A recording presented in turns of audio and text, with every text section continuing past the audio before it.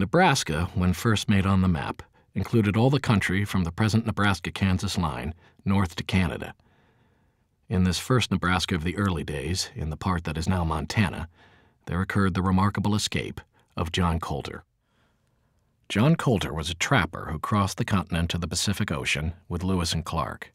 On their way back in 1806, Colter saw so many signs of beaver on the headwaters of the Missouri that he got leave of Captain Lewis to stay there and trap. This was in the heart of the country of the terrible Blackfoot Indians.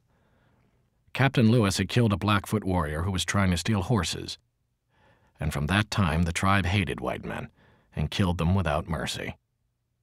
Colter knew all this, but he loved to trap, and with another hunter named Potts, he plunged into the wilds of the best beaver streams of the Blackfoot hunting grounds.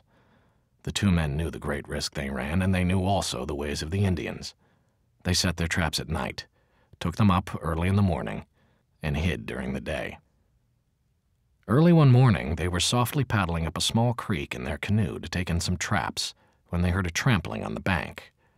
Colter said Indians and wanted to go back. Potts said buffalo and kept on. A few more strokes of the paddle and they were surrounded on both shores by hundreds of Blackfoot warriors who made signs to the trappers to come to them. Since they could not escape, Colter turned the canoe toward shore.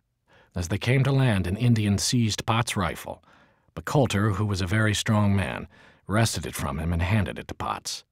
The latter killed an Indian with it, but was himself shot full of arrows. The Indians now took Colter, stripped him, and began to talk about how they would kill him. At first they were going to put him up as a mark to be shot at, but the chief, desiring to have greater sport, asked Colter if he could run fast. Colter understood enough of their language to tell him that he was a very poor runner, although he was one of the swiftest runners among the hunters. Then the chief took him out on the prairie a few hundred yards and turned him loose to run for his life. The Indians gave their war whoop and started after him. Colter ran straight across an open plain toward the Jefferson River 6 miles away. The plain was covered with cactus, and at every jump the bare feet of the naked man were filled with cactus thorns. On Colter ran, swifter than he had ever run in his life, with those hundreds of Blackfoot warriors after him. He ran nearly halfway across the plain before he dared to look back over his shoulder. He saw that he had far outrun all the Indians except one, who carried a spear and was not more than 100 yards behind him. A faint hope now rose in Colter's heart, but he had run so hard that blood gushed from his nose and covered his body. He ran on until within a mile of the river, when he heard the steps of the Indian with the spear close behind him and, turning his head, saw he was not more than 20 yards away. Colter stopped suddenly, turned around, and spread out his arms. The Indian, surprised, tried to stop also, but was so exhausted that he fell to the ground and broke his spear. Colter at once picked up the point of the spear, and with it pinned the Indian to the earth. He then ran on while the other Indians came up to their dead comrade and yelled horribly over his body. Colter, using every moment, soon gained the shelter of the trees on the bank and plunged into the river.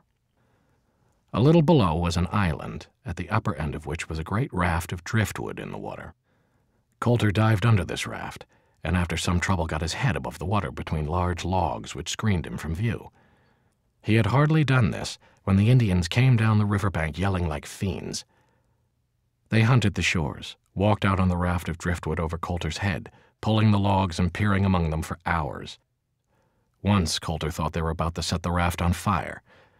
Not until after dark, when the Indians were no longer heard, did Colter dare to venture from his hiding place. He swam down the river a long distance and then came out on the bank. He was alone in the wilderness, naked, without a weapon, and with his feet torn to pieces by the sharp cactus thorns.